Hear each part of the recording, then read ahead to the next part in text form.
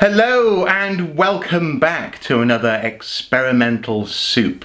Now, today's experimental archaeology was actually inspired by Questions of Doom, or rather a question of doom, which I received recently from a person called Joanne. And now Joanne wanted to know how it is that archaeologists can say with any confidence whether something, say a pot or a bone or some glass, something that can fragment, whether it's been deposited and stayed in situ, or whether actually it's been scuffed about, moved around prior to its deposition and eventual discovery by an archaeologist.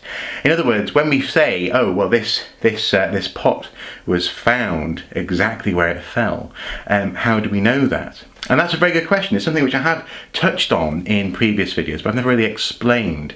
For example, in my taphonomy video. And that's basically what we're talking about. We're talking about taphonomy, the processes which an artifact goes through post-deposition, and in some cases pre-deposition, before it becomes part of the archaeological record, something which we later discover and record. Incidentally, Joanne also wanted to know how we know such breaks aren't recent. Has an archaeologist simply smashed a pot and not owned up to it?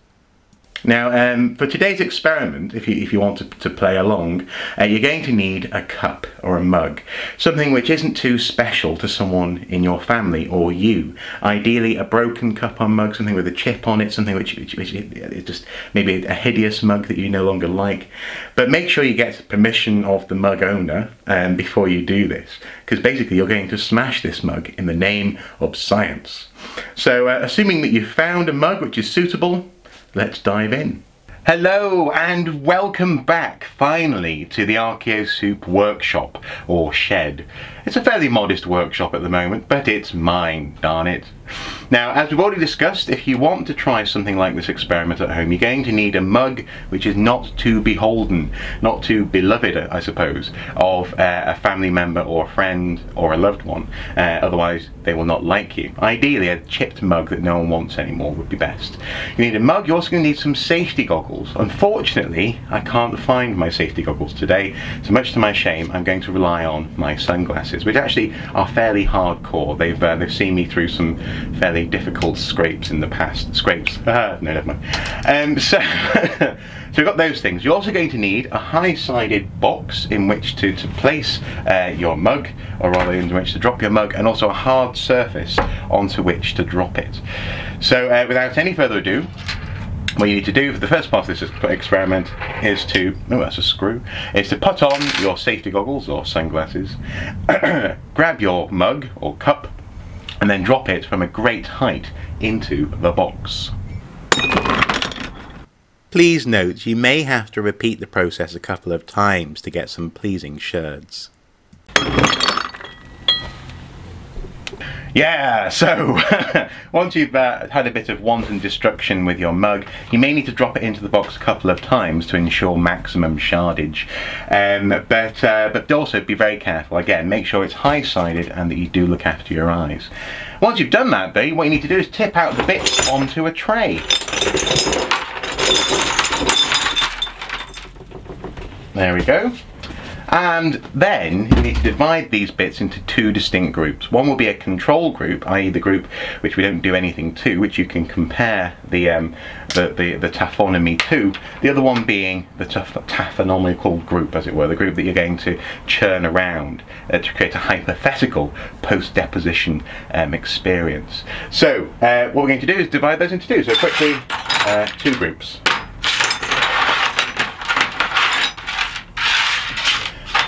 Of course, always being careful with your fingers as well. Some of these shards are really rather sharp, so be very careful with them. Now that you've got your two groups, what we need is a churner, and for those purposes, what I have in fact, what I've brought in is a bin. But this bin will perform this role admirably. So you need to select one of your two groups, which is going to be subjected to the churning, and put them into the bin. So I'm going to choose my right hand group here.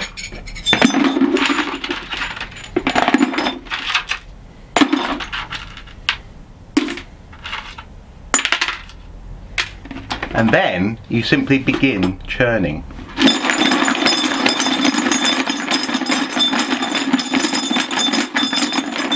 Now this isn't, it's actually going to take a while. It's also not going to be much fun for you to watch me looking down into a bucket. So tell you what, why don't you look at the processes which we're trying to replicate by churning these pottery sherds, and come back in a few minutes. In churning the fragments, we're trying to replicate some of the stresses pottery can experience if it's moved around before deposition. It can be walked on, for example, on village floors or around rubbish dumps. It can also be disturbed by animals, such as the mole. In creating their famous mole hills, they also disturb, or rather can disturb, archaeological sites. This includes moving pottery around.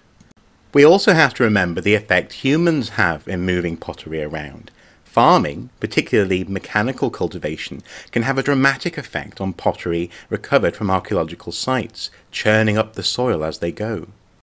Okay, so let's tip out the contents of the bin and see what we've got. Now immediately what you'll notice is that there are far more small fragments in this group here compared to this group here. This group, there are larger fragments, and basically because they haven't had little bits broken off them. This group here, well, it's a mess, isn't it? There's lots of little bits all over the place, and usually these little bits here will be lost to archaeology because they'll just disappear into the soil. Given enough time, they will wear almost to nothing, sand-like molecules. But when you look closer at the two different groups, there's something even more obvious and more characteristic about the shards that will be recovered. So the bits that probably would be recovered would be these larger pieces here, including, for example, this one. And this one actually is a really good example of what I'm talking about.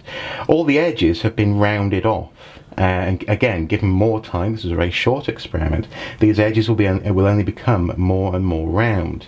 On this piece here, you can see actually the surface of the pottery has become scratched and scarred. Again, this will get worse over time. You can tell it's been moved around. It's not stayed in one place. When you compare that to this here, yes, it's a little bit dusty, but it's actually fairly pristine, nice and smooth. Also, the edges on the pottery are very sharp, actually, almost dangerous in some places. This is because the edges have not been worn off through movement, through the action of soil, and through the action of animals or people just kicking bits of pottery around. This stuff has stayed still in the ground, and therefore it's fairly pristine. So that's roughly how we can tell whether something has been left in one place, i.e. found in situ for decades, even hundreds of years, and something has been moved around, whether it be immediately after deposition or before deposition. Perhaps it has been scuffed around on the surface before being deposited in the ground. The difference between these two different types of pottery are fairly distinct, and you don't actually really need that much of a trained eye to spot the difference. But it is worthwhile understanding how it is that archaeologists come to these conclusions. They are not just guessing, these are actually observable facts. Now, in order to answer your second question, what I actually have got here is a shard which has been soaking in soil for a little while. Essentially, I've let it take on some very early characteristics of having been buried for a while.